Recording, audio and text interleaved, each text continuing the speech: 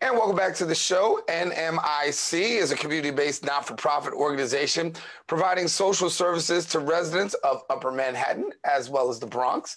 Founded in 1979 and with over 100 staff serving New York City, their mission is to serve as a catalyst for positive change in the lives of people in the community on their paths to securing a prosperous future.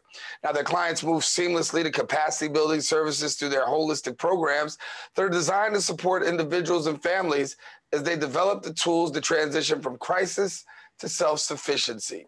Joining us now to share more details is the Executive Director at NMIC, Maria Lizardo. And Maria, good to have you. Thank you so much for having me on your show. It is such a pleasure to be here and to be able to speak on the great work that NMIC is doing. Yeah, so for somebody who may not be familiar with the organization, I gave a little lead in, but tell us a little bit more. Sure. So we were founded in 1979 to be a legal services organization focused on housing, serving community members in Upper Manhattan.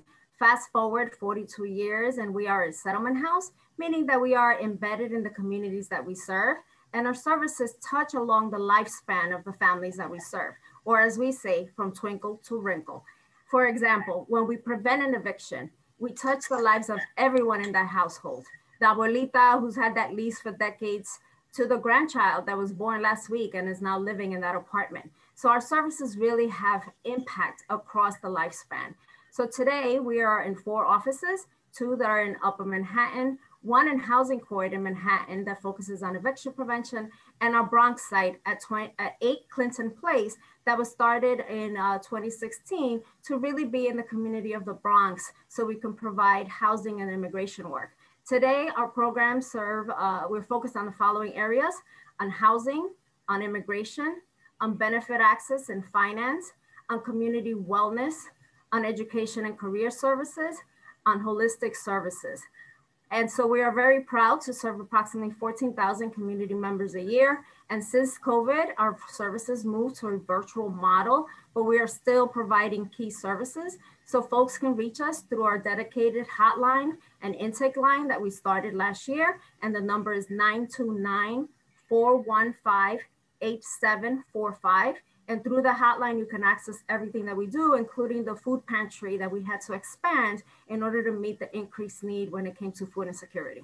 Yeah, but let's talk about a couple of things that you have on the table here. We talk about legal services. Obviously, during this COVID-19 pandemic, we know that coming out of it after the rent moratorium, a lot of tenants are going to need legal services. Tell us about what you're seeing, what you're experiencing, your involvement with regards to legal services, and particularly that in regards to tenants facing eviction.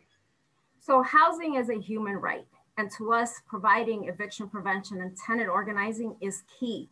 In order for our community members to remain in the communities that they have lived in for decades, that they love, that they have their roots in, it is important that we provide eviction prevention and tenant organizing. So our eviction prevention services are focused on, having a paralegal, having an attorney, do the work that needs to be done in order to support that family. Whether it is a non-petition, a non-payment petition, we work with the families in order to access benefits that they're eligible for in order to be able to pay the rent. It may be a holdover proceeding where the landlord is working to get the family out. And so we also put in the work to make sure that that family remains housed. And our tenant organizing really focuses on making sure that tenants know their rights, that they have the education they need in order to stand as a collective and take on the landlord. And so we're seeing that, tenants are being harassed. Landlords are seeing this as an opportunity to evict folks so that way they can bring in new tenants and start increasing the rents. But we're not going to allow that. And so during COVID, we did see a pause due to the rent moratorium, but we know that folks have not had the income that for a year. And so they are behind on their rent for a year. So we applaud the state that allocated $2.4 billion for rental assistance. We're still waiting on the state for guidelines on how that money can be allocated to tenants who are going to need it to pay their rent for the past year. But we're also going to have to do a lot of work for tenants who are not eligible for this rental assistance as landlords begin to start the eviction process, as housing court opens up again. But I want to be very clear that our work to fight to make sure that our community members remain in their homes, remain in their communities is going to be key. to secure our community members. Yeah, it's going to be key. I mean, when you think about what's going on right now, keeping people in their homes is going to be the priority. But we know that after COVID moves past a little bit further, we can certainly experience more with the high rates of evictions. You mentioned about the food and food distribution and being that food pantry. What have you seen as far as your organization in terms of dealing and the increased need? Well, prior to COVID, we knew that food insecurity was an issue for some of our community members. And that's why the benefit access work is so important, making sure that we connect folks to SNAP, food stamps, as is commonly known, or cupones in the community. So that work is really, really key and needs to continue. And I know the federal government has expanded the amount of funds that people will now get under SNAP. So that is really key to meeting some of the food insecurity needs. But we also saw that people didn't have food to put on the table at the end of the day when they lost their jobs, where many of our immigrant community members and many of our community members work in the service industry. And those were the first ones that closed, the beauty salons, the restaurants. People have been unemployed for a really long time. They may be back at work now, maybe at a reduced capacity. So food insecurity is a big, big issue. We used to run a food pantry with our partner, the West Side Campaign Against Hunger, where they brought in a mobile truck once a month to feed 125 families.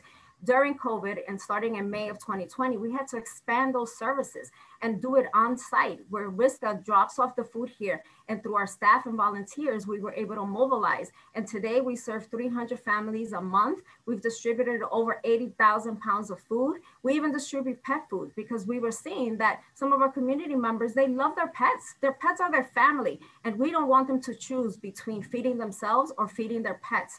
So through a partnership with the ASPCA at first, and now the Hungry Pet Project, we've been able to feed over 300 pets a month. So this is really incredible. So food insecurity is something that we will continue to battle because it is unconscionable that in 2021, New Yorkers, anyone in this country should be going to bed hungry because we don't have the food to get it to them.